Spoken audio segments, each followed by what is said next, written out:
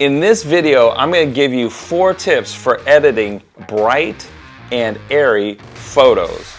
So I was on a cocktail photo shoot recently, and the corporation that I was working with had strict brand requirements, strict aesthetic requirements, and they wanted bright and airy photos.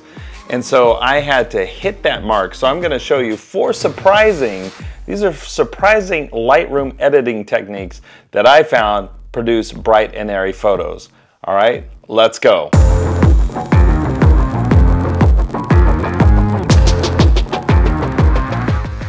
You're a beautiful person and you're a good person, and if no one has told you that today, let me be the first one to tell you that.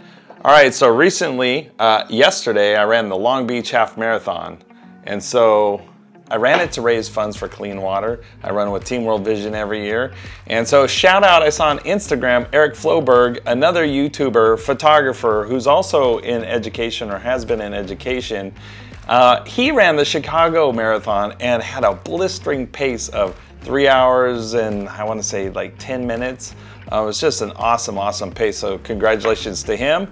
And you could donate to either one of us to raise money for clean water. So awesome, great job, Eric.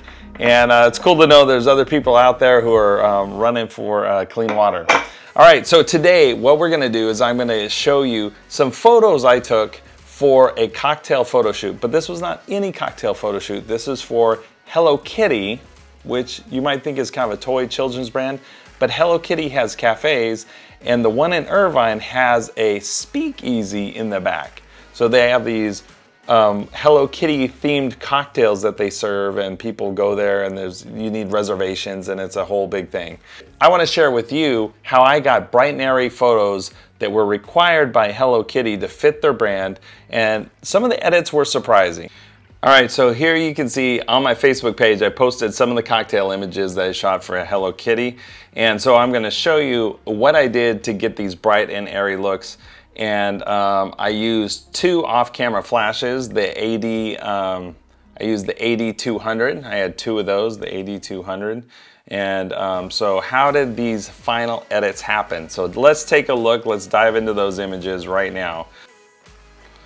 All right, so right here we have the image as shot, and here we have the after image. So we say the whites are a little whiter, the pinks stand out a little bit more, and when you go to the before image, it's more of a brown, more of a neutral hue, and we want that whiteness and the pink. The pink is an important part of the brand to pop. So what I found in editing that was surprising to me is if you boost the whites, which you think would give you a whiter image, you actually blow out parts of the image. And so how do you create a bright and airy image without blowing out those lighter parts? So I actually have this tip for you. First, I dipped the highlights to protect them, and then I also dipped the whites. And so now you get a kind of dull gray image. So just hang in there, you'll see what happens.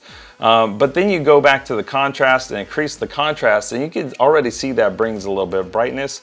And then I'm gonna increase the exposure about a half a stop.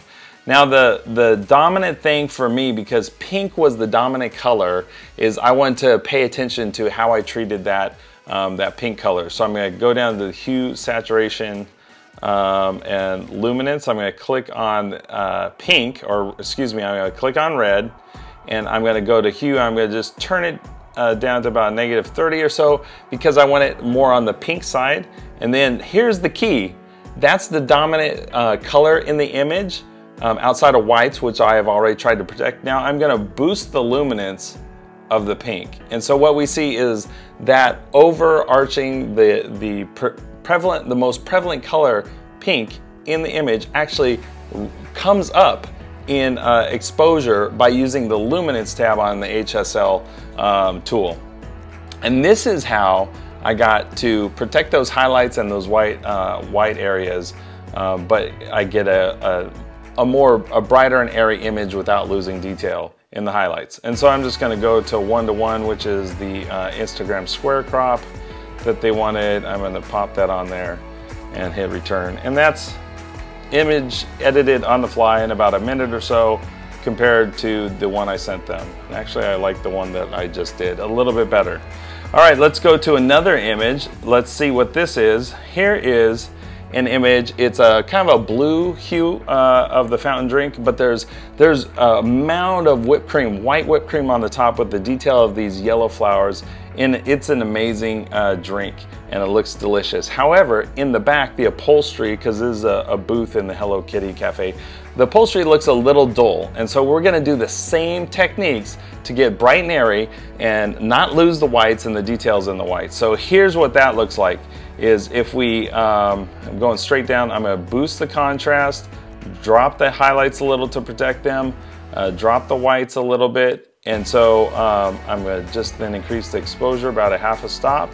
And then I'm going to go down to the pinks tab, or the reds, excuse me, to work on the pinks. Click that red, drop the hue so I get a little closer to the pink hue, and then boost the luminance on that. And all of a sudden we have a bright, airy image, where before we were more on the brown. So this is the 1:1 crop. And then we just center that drink in there and hit return.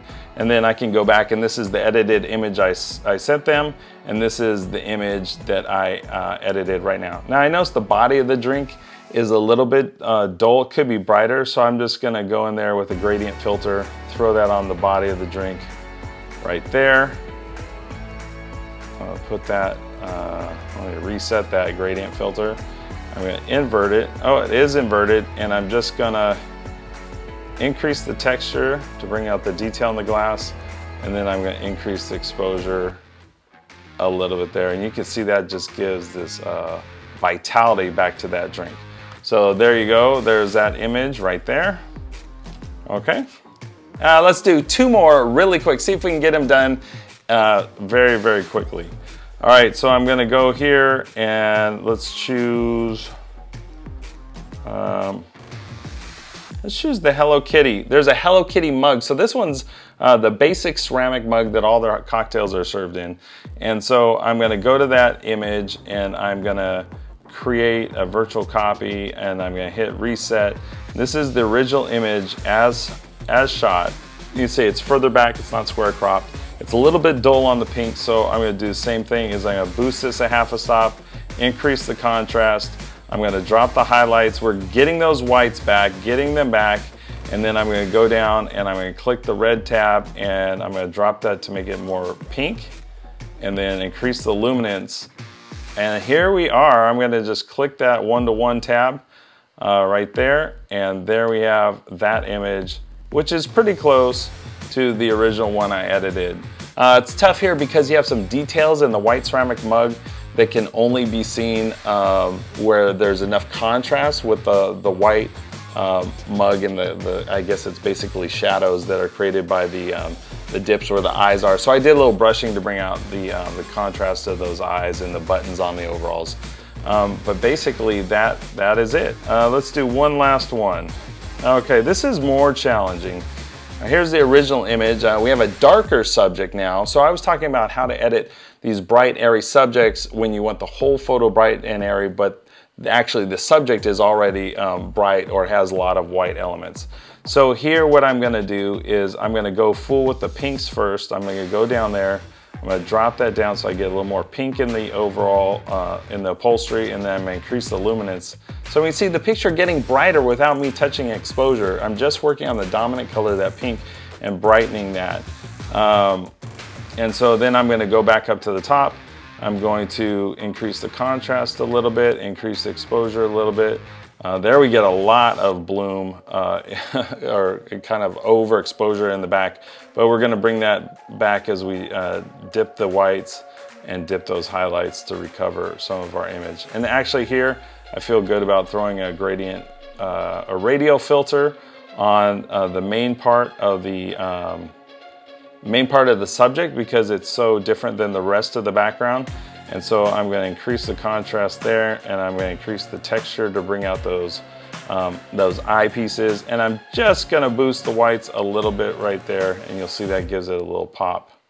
And so any of these we could also throw on a vignette. That'll also help separate them from the background. So that's easy to do right there. And that's what that image looks like edited. And so you have a nice, and I would also crop this and get rid of the extra the extra mug that's only half in the picture. There's a 1:1 crop, and there it is full screen. So that's how I get the bright and airy images of these Hello Kitty cocktails. And it's surprising that if you have a subject that's already bright and airy, you can't just boost the exposure to make the rest of the image bright and airy, because you'll lose the detail on your subject. So what you want to do is actually dip the highlights, dip the whites, and then you have exposure and contrast to play with, but then you can go the dominant color in the background and you can make that brighter with your luminance slider, and that will help you save your image.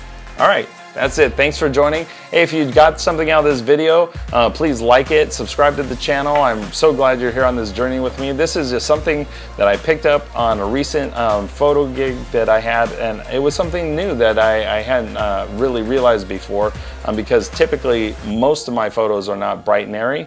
That's something new that this gig brought to me, and I'm always learning. I'm always happy to share. So thank you for joining me. And this again was the Canon EOS R. This is the 85 EF lens, and I shot these at ISO 100. Most of these were like f4 about, and then I had 2 strobe lights on, and one was like a 7-foot umbrella, and I had the AD200 shooting into it and reflected back. That was my dominant, my key light.